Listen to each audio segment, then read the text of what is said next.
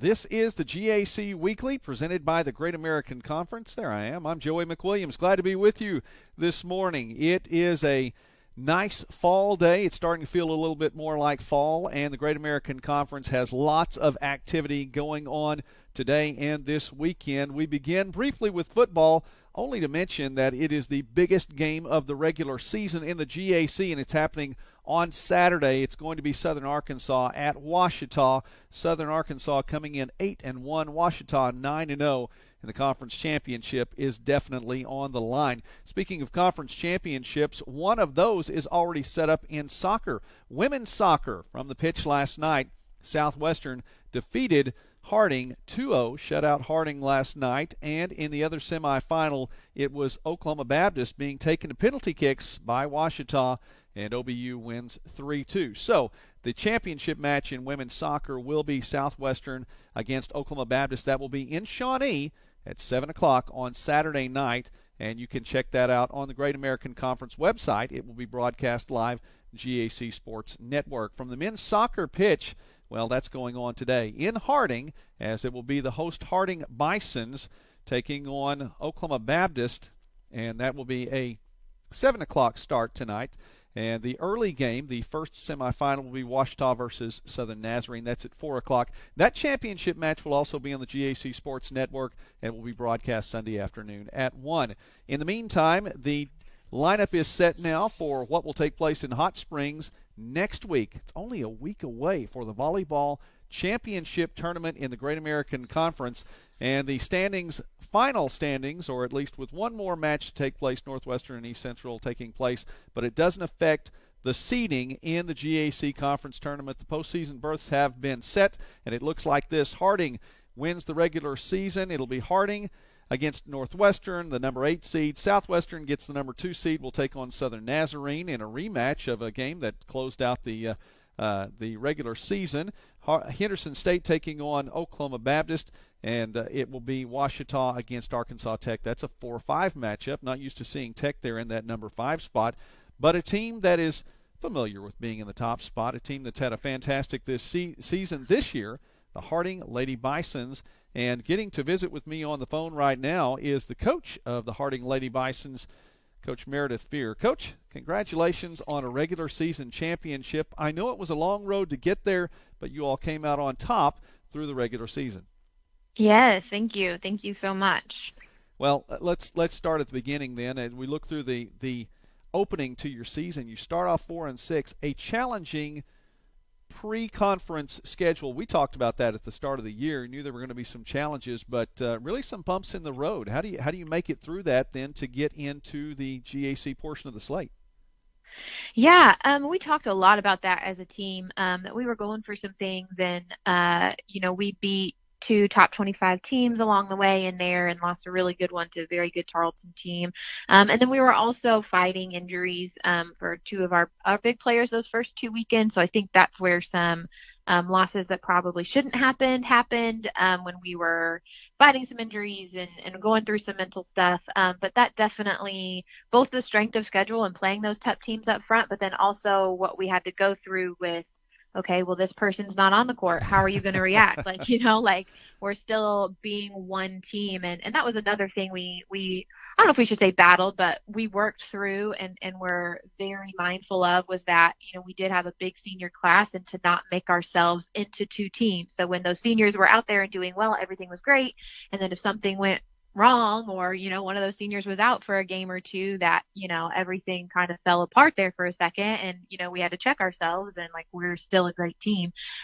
So they definitely pulled that together. And then we had an injury kind of mid-season with one of our starters, and we didn't see that same type of not fall apart. We didn't fall apart, but we definitely did not play as well. And they responded to a little finger injury later on much better. So I definitely think that the strong schedule early on helped us in the long run. Well, in light of that, then, was there a point that you look at and say, really, this was a key point, whether it be someone coming back from injury or a specific win that you all had to push through, that you say, hey, we really can get this done this year?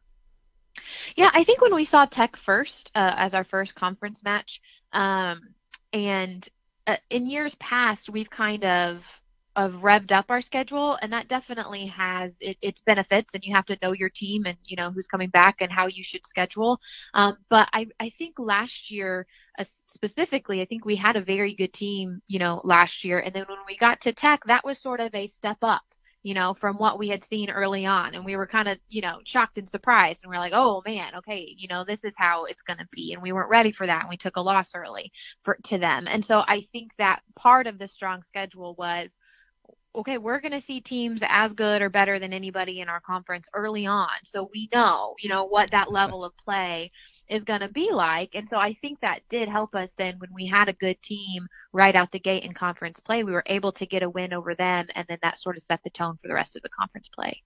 Speaking with Meredith Fear now, the coach of the Harding Lady Bisons, whose team has won the regular season championship in the GAC and also will be the #1 seed in the conference tournament.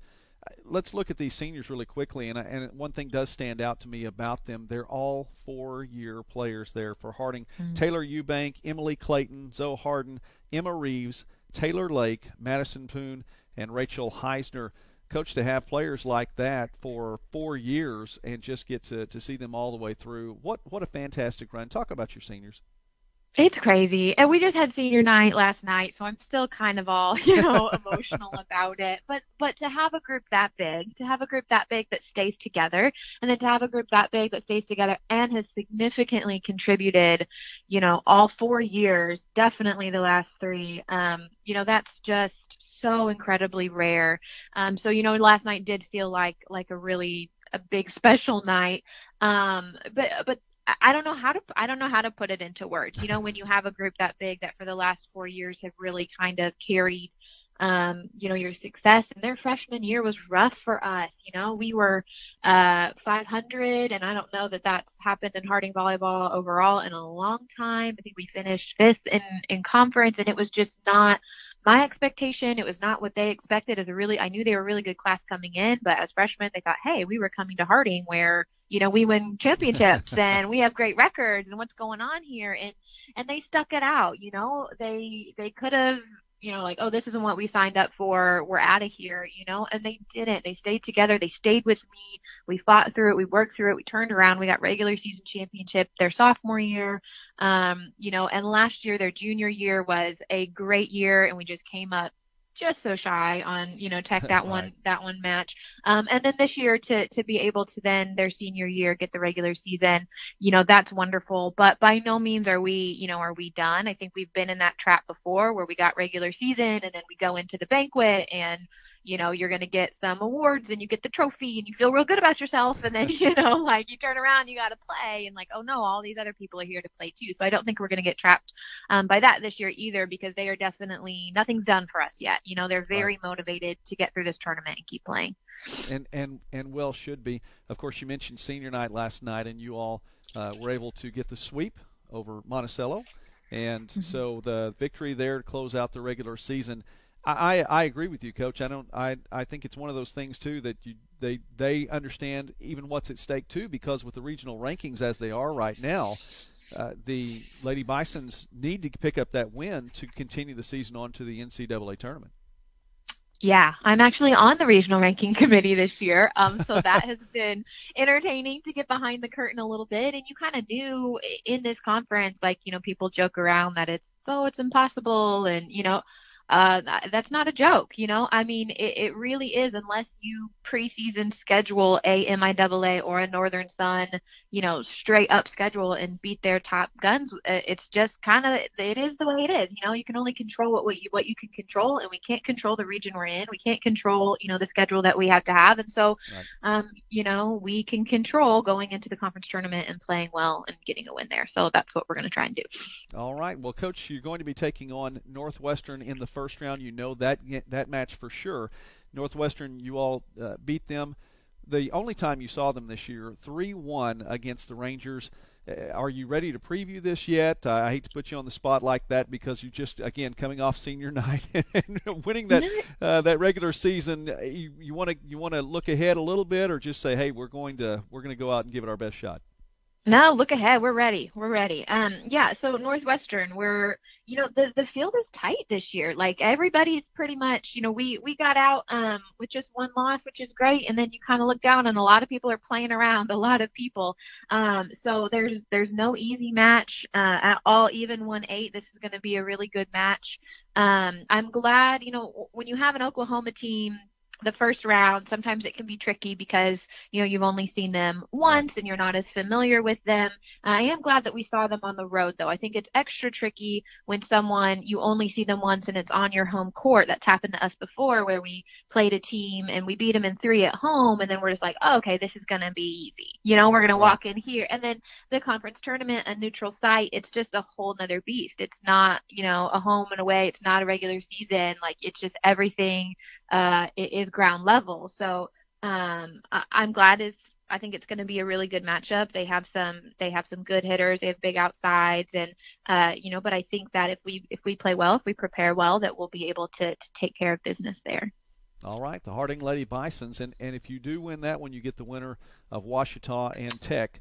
And so you don't want to look ahead at all there, but still, that's that side of the bracket. Of course, it'll be Southwestern, Southern Nazarene, Henderson State, and Oklahoma Baptist on the other side of the bracket. Coach Meredith Fear, thank you so much for taking time with us today. And again, Absolutely. Congratulations to you and your team for the regular season championship.